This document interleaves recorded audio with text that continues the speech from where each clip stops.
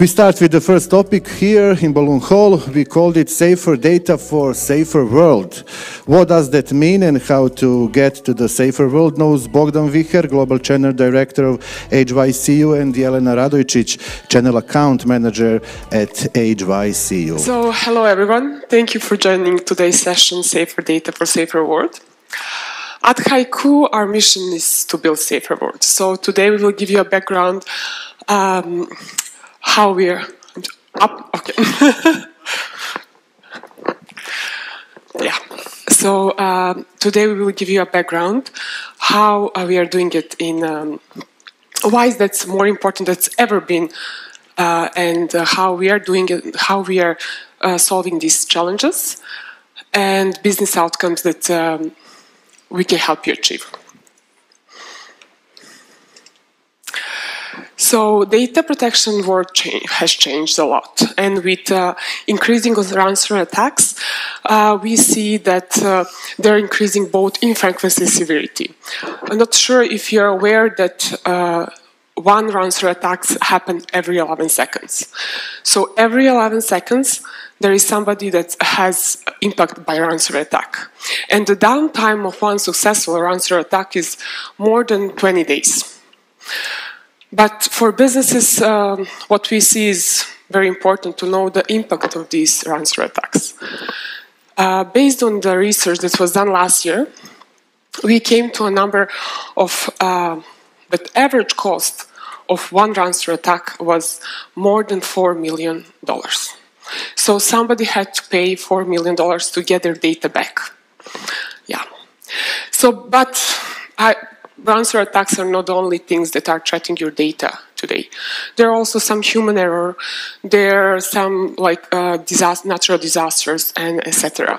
Whatever, but all of these are causing downtime that is very expensive and business critical for your companies, right? So why these ransomware attacks are so successful? Exactly because more than 70% of business data, business critical data, is not protected. But let's see why is this happening, why these business critical data they're not protected. We can just go through the evolution of IT and find out how 20 years ago life was simple. So we had everything on premise, easy for IT organization to monitor, to protect. Everything was visible, and for them, easy to maintain, right? 10 years ago, we see public cloud are coming on the scene, as well as few SaaS applications. Still, the situation is not that complicated, right? So, but 5 years ago, things starting to be a bit tricky. So we are seeing on-premise like decreasing, and on the scene we see platform as a service showing up in DPS. So and few other SaaS applications. But what's going on today? Today we see SaaS application explosion. So, and because of this SaaS application explosion, the regular data, like I would say, like average data of one company resides on 200 different places. So, and it's okay. Data can be anywhere, right? But are you sure that your data is protected? Well, let me share with you one scary information about these attacks that happened last year. More than half of these attacks that happened last year actually came through this SaaS application. And the success rate was 15%, more than 50%. So the business industry, like data protection industry, are today facing with two big challenges. The first challenge is lack of visibility. So we are all aware that IT has a full control and visibility of these three tiers. But when it comes to SaaS application, the situation is different. SaaS application, the visibility is limited, or there is no visibility at all. So what does it mean? means that your IT organization are really not aware of every SaaS application that you are using or your employees are using currently in your company. And this is a business critical. You will say by the slide you saw how often happens ransom attack through SaaS application. And then we have lack of ability to protect data. Even if your IT has a full visibility of all of these, of all environment and all applications and all data that is residing on these platforms, is there ability for them to save, to protect this data? Unfortunately not. Okay, back. So actually there is a myth behind this data protection of SaaS application.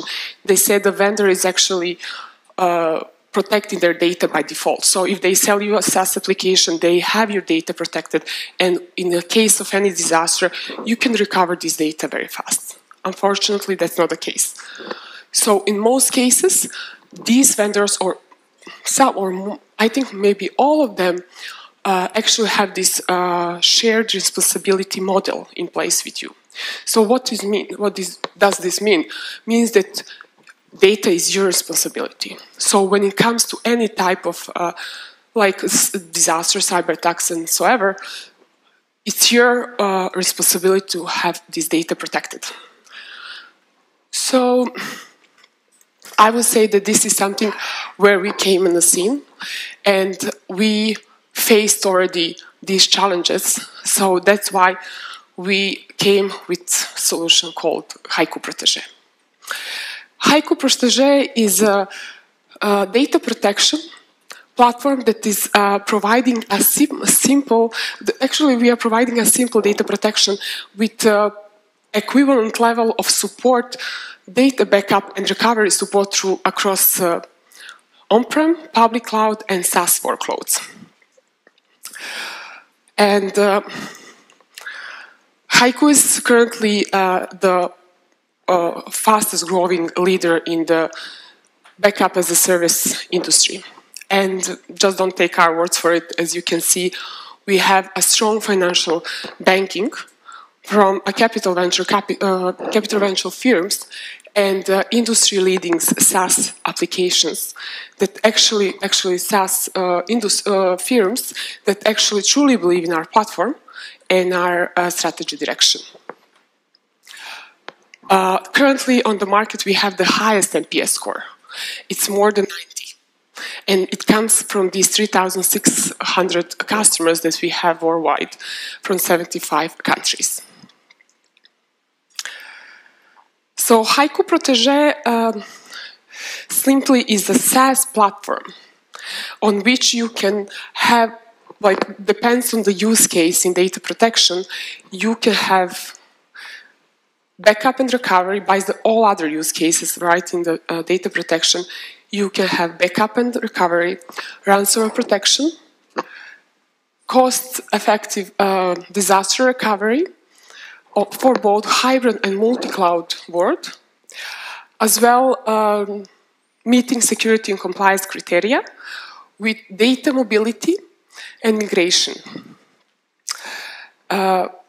Also including automated discovery of application.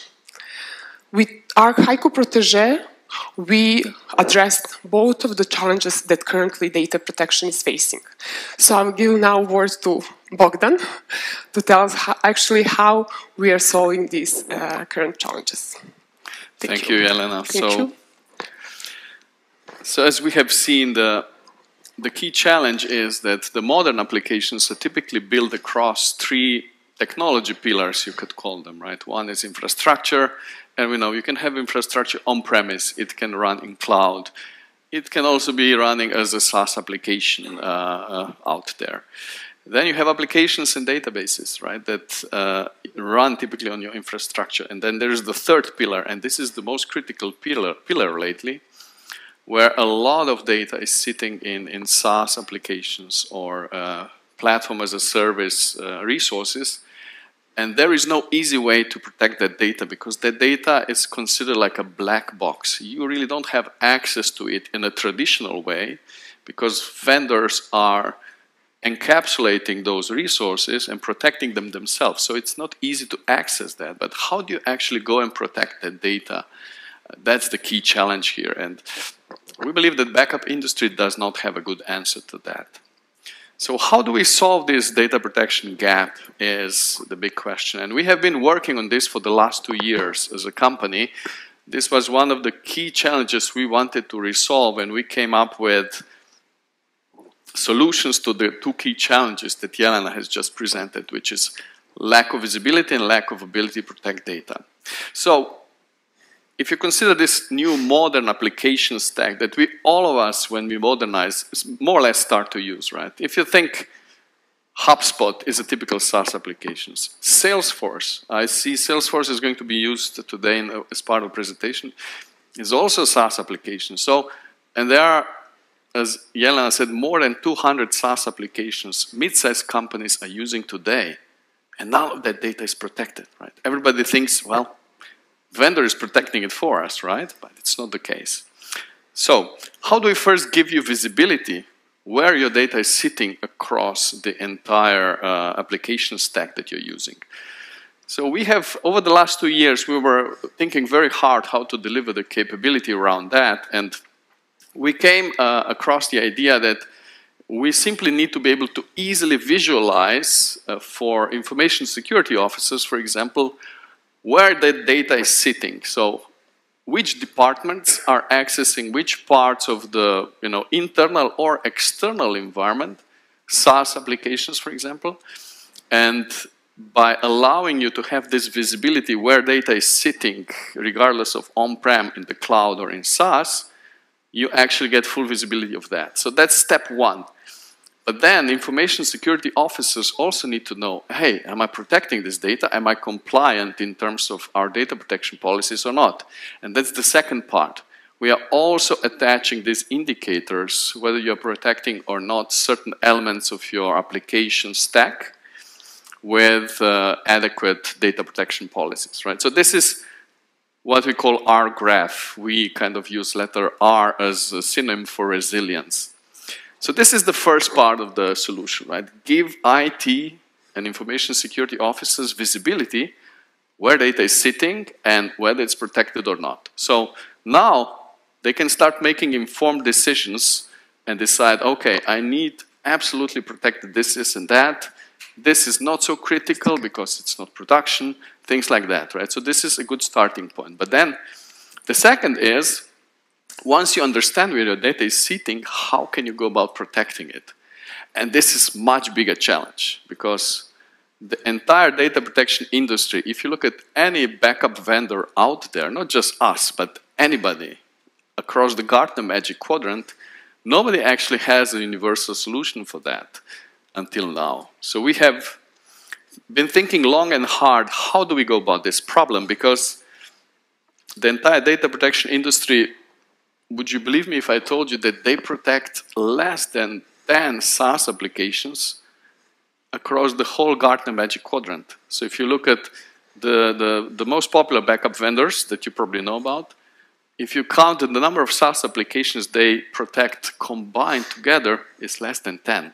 And there are 17,000 in US alone. I believe 30,000 SaaS applications globally. There is simply no way the data protection industry will ever catch up with this explosion of SaaS and allow you, right, to evolve your digital commerce platforms the way you want to.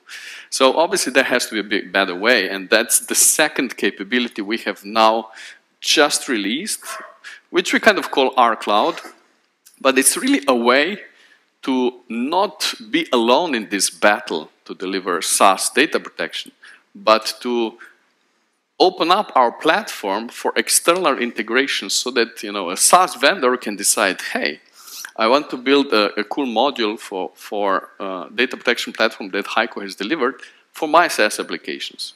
We will develop those modules. Anybody out there can develop those modules, and then we are going to be able to certify those modules and publish them in what we call HYCU Marketplace. So if you are a company who, in first step, discovers, well, I'm using across my company 50 SaaS applications. I want to protect these 25 because they're absolutely critical. You just go to the marketplace and you do, select, subscribe to the ones you want to protect, and basically you're done in 50 minutes, right? So that's really the secret and the way how to move forward with this SaaS explosion that we are really seeing today. And if you ask a question like what you should be doing today, you are obviously on a digital commerce modernization path, and you always have to be thinking about data protection, because what we hear a lot is, we are never going to be attacked, right? But hope is not the strategy, right? If you hope you will not be attacked, that's probably a very false hope. It's really more a question of when you're going to attack, not if. You really, when you go on the path of digital commerce modernization, you have to be thinking about how am I going to protect my data. It has to be your central thought about everything you do, because the slightest security gap you will leave open, somebody will take advantage of, and your whole business can crush together, right? So it's just not something you want to expose yourself to.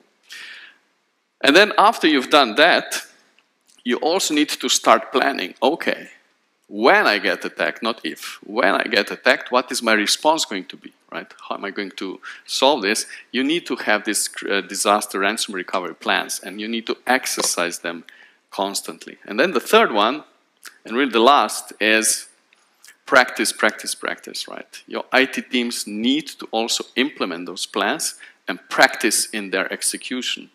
And then things they learn, they need to feed back and improve those plans, so that when this happens, you are easily recovering in, let's say, 1 or 2 hours, and your company just continues to function, right? So the downtime is minimal, and you successfully go through this, unfortunately, very big challenge that the whole industry is facing. So that's from us today. Hope it was information. Thank you very much. Maybe some questions? Okay, thank you.